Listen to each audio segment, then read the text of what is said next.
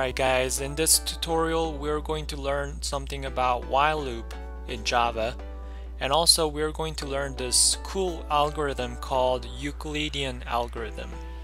So it is basically an algorithm that was designed long time ago by Euclid, I believe, and it was used to find a greatest common divisor in math.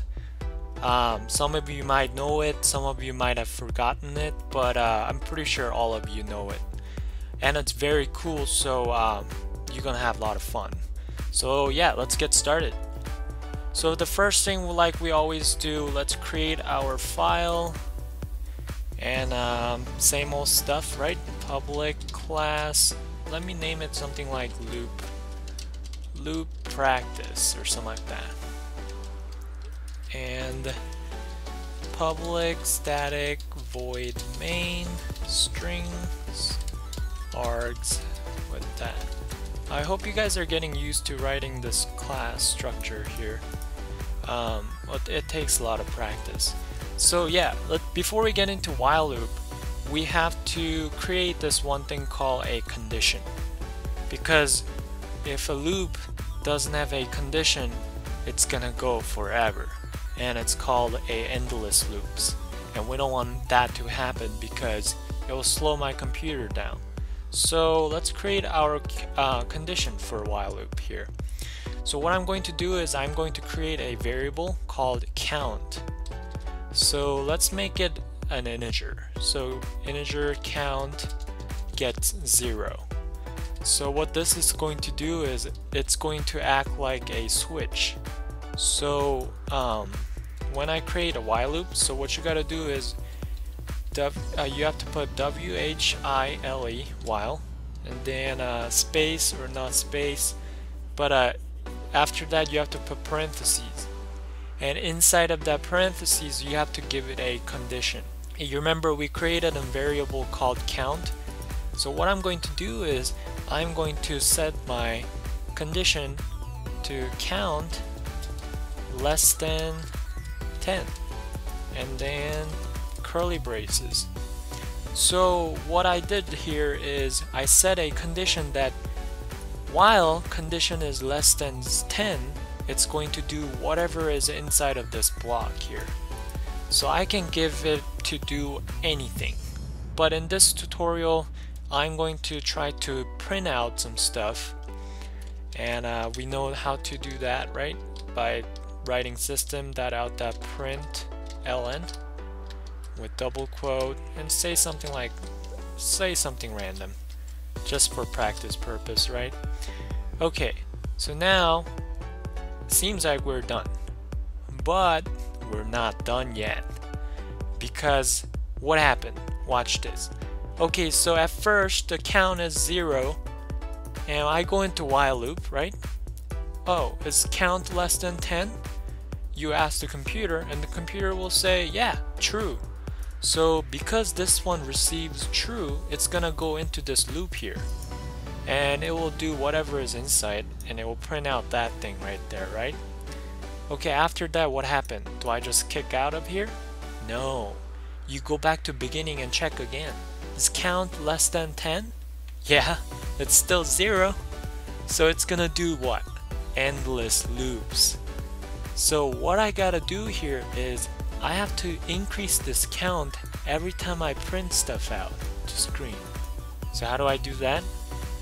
We can do this thing called incrementing in Java. So you can put count, whatever the variable you have here, and what you gotta do is you gotta put 2 plus signs and semicolon.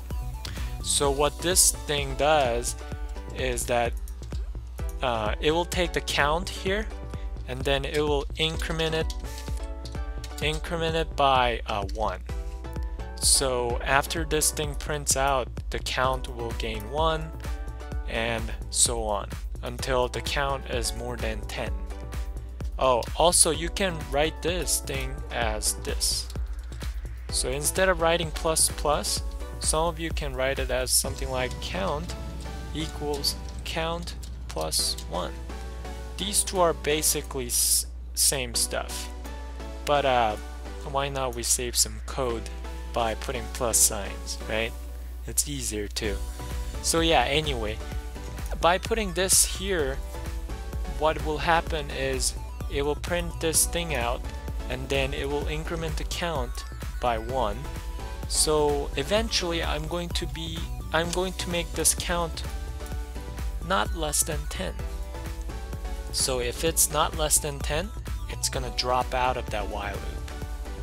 So so after it drops out, let's make it print out something. So something like, I am done. Alrighty, so now that we coded everything, let's try this out. So we can run it or compile it. I'm just gonna hit run because it does both.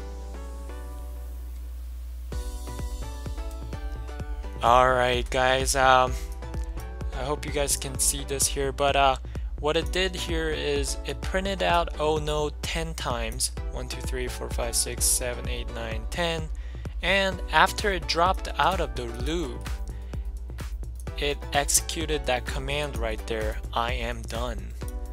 So yeah, that's basic structure of how to use while loop. So now that we got the basic part done, how about we get into like some cool stuff, and it's called Euclidean Algorithm, or Euclid GCD. So what it does is it's going to find a greatest common divisor of two numbers that were given.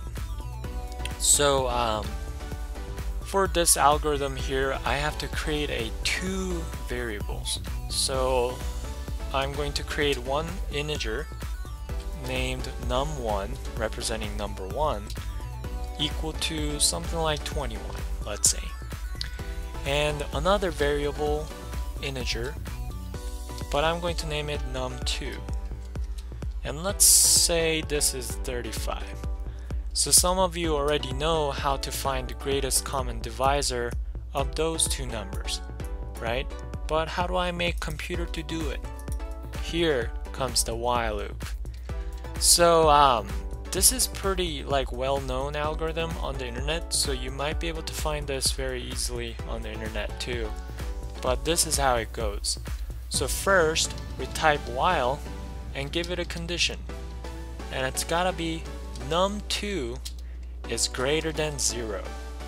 So what it's going to do here is it's going to execute whatever is between these two blocks when num2 is greater than 0. So if num2 gets to 0 or less, it's going to quit out of this. So between these two, that's where all the magic happens. So let's see what happens here. So we can create a variable inside of while loop here.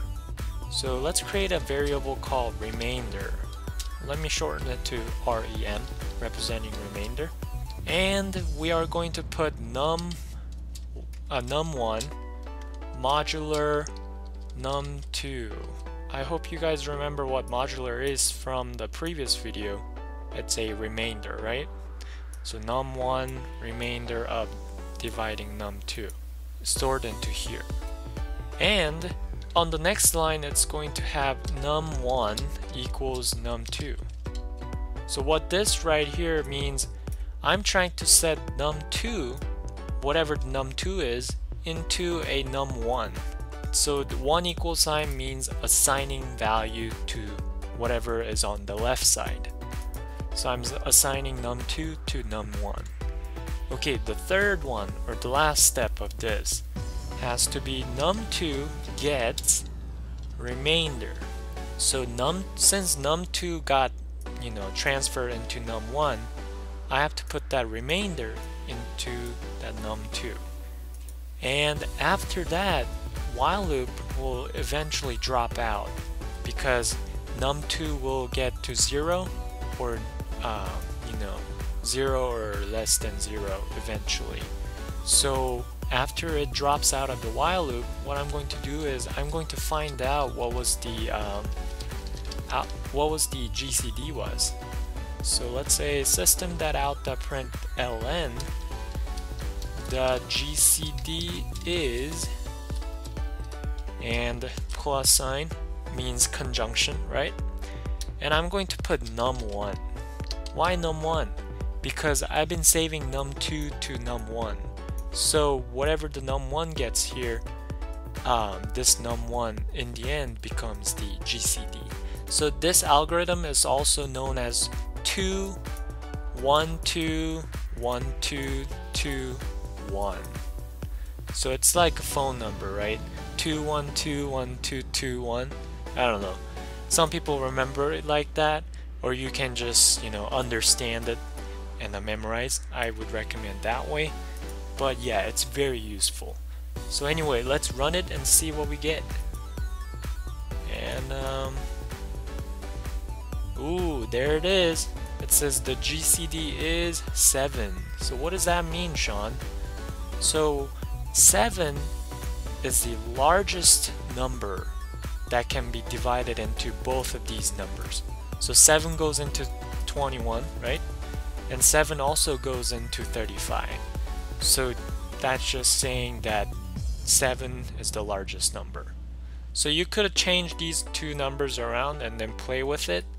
But yeah, that's the basic idea of how to do Euclidean algorithm. It's very useful, guys. Hope you guys remembered and use it wisely. Alright, that's it for this tutorial here. I hope you guys enjoyed this video, and please hit like and subscribe for more tutorials, and I'll see you guys next time. Thanks.